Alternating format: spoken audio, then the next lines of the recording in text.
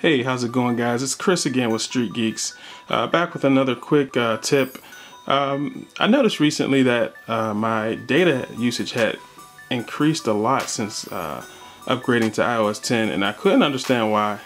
But after some research, I did find out that, Apple has included a new feature on iOS 10 known as Wi-Fi Assist. And basically, what that does is, even when connected to Wi-Fi, if you have a weakened signal or it's not as strong as it could be, actually what the iPhone will do is begin to tap into your cellular data to improve the connection.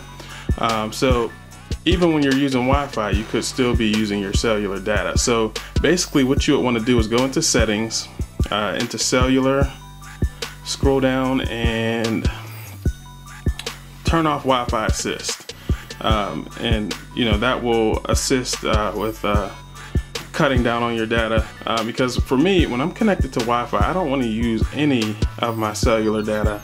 So if you're like me and you really have seen an increase in your data usage, turn off Wi-Fi Assist, and that should help with that problem.